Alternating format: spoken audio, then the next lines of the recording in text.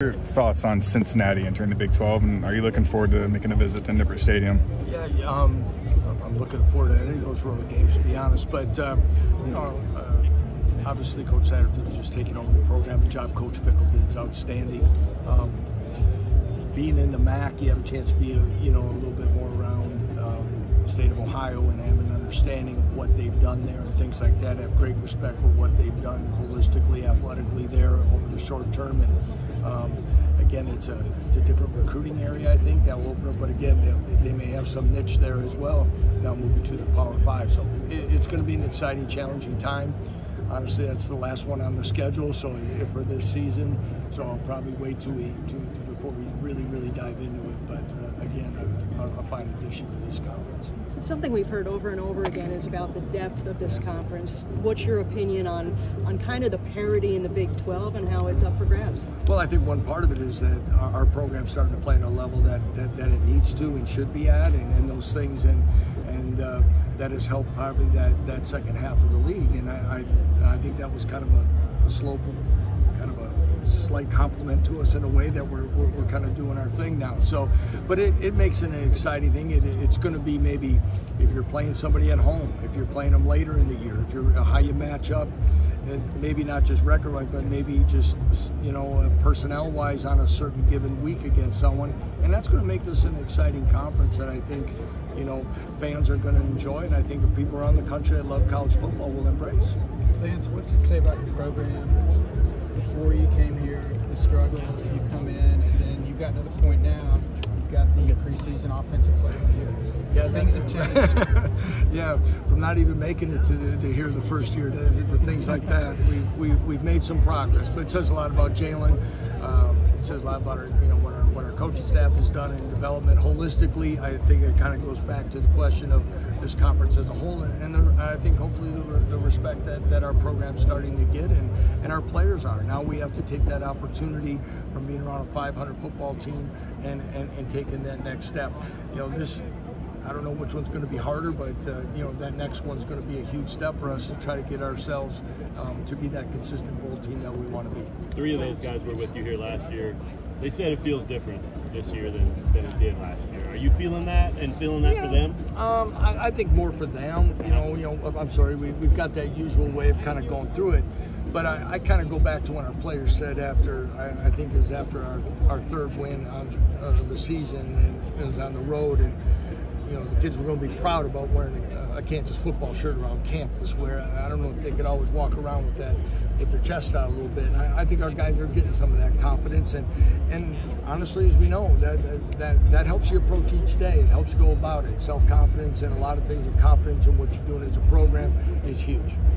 Lance, of the 4 new schools, is it one that Kansas fans maybe can relate to or have a history with the most? Oh boy, I'd have to ask one of my other people. I don't know. We played Houston last year, so I go that direction. I'm not really sure what the past would have been with BYU and say. I don't know. We all been to Disney. I think maybe Orlando. No, I'm just kidding. I just think all those have their. Terry Mahajer from UCF though is a Kansas grad, and there's some connections there. But I just know that each one of those throughout the history of college football, some more recent than others, have made pretty impactful statements across the way, and they're going to be quality opponents. We're from Orlando. Can you give us an idea? Can you give us an idea of what a team like UCF is walking into when it takes on that 9-game grind of a Big 12 schedule?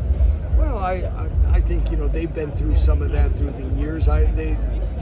Coach Malzahn's been through it in his previous job of what it takes to be ready, and that's where you're going to see, like, I think for all of us, it goes to what your depth is and other things like that, and the physicality and for a school like UCF to do some of the travel, and there's a lot of components to that. But I know.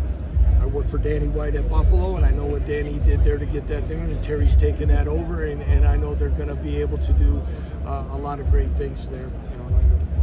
So Jalen Daniels becoming the first Jayhawk quarterback to be named the Big 12 preseason offensive player of the year. Do you think that puts a bullseye on his back?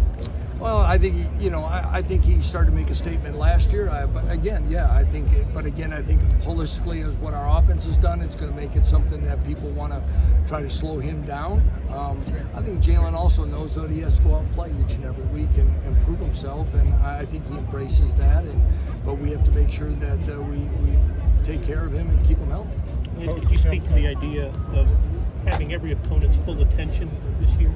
Well, I don't know. I can't speak for other programs, but I don't know if there were days where you'd hear in the old Big 8 where Nebraska would be working on Oklahoma against some schools. I'm not saying if Kansas was one of those, but it might have been. So it was just a matter of having some base things ready to go and then go play the game.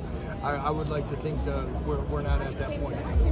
It's kind of piggybacking off of Brett's question earlier. You now have, instead of just non-preseason expectations, you have the offensive Big 12 Player of the Year, but also you're no longer in the bottom seller part of the Big 10 preseason standings. What does that say for the persona of the program and also the expectation of the program moving forward when it comes to recruiting, when it comes to transfer portal, and all those other things? Well, that we're making progress in this program. I think when they look at maybe our staff continuity, what our players are doing now, what we're doing offensively, what we're making a commitment.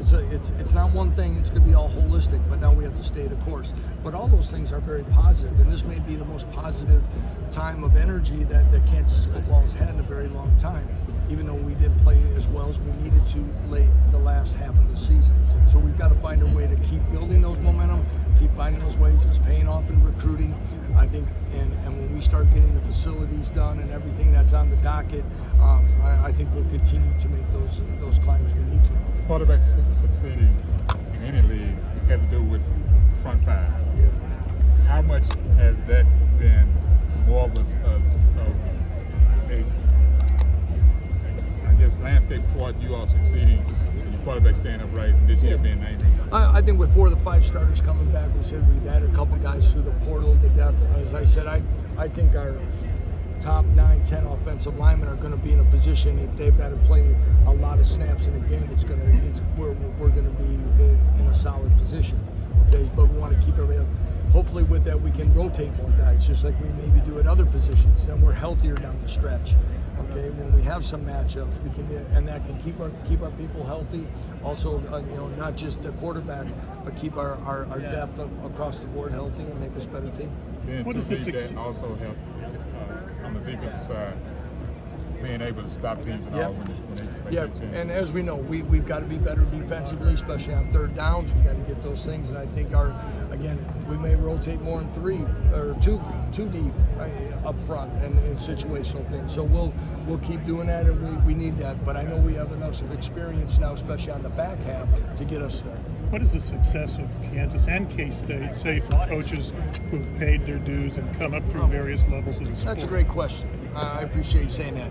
There's a lot of ways to win football games, and there's a lot of us that have had to take different paths to get it. I have nothing but respect for Chris Kleiman and what he's done there, and we've probably done it the unconventional way, so to speak. But appreciate that there's athletic directors that give us the opportunity, but if you got a system, and if you hold your kids accountable and have some structure in what you're doing and a philosophy, you have a chance to go out and win football games. Lance, the last 2 years, there's been the two teams that won the Big 12 title came as the 6th and 7th best odds to win it. There's kind of an openness right now when it comes to the future of this conference. Do you feel like that with the success of programs like Kansas State, Oklahoma State, not the major institutions, that does do wonders for also when it comes to continuity and also potential expansion?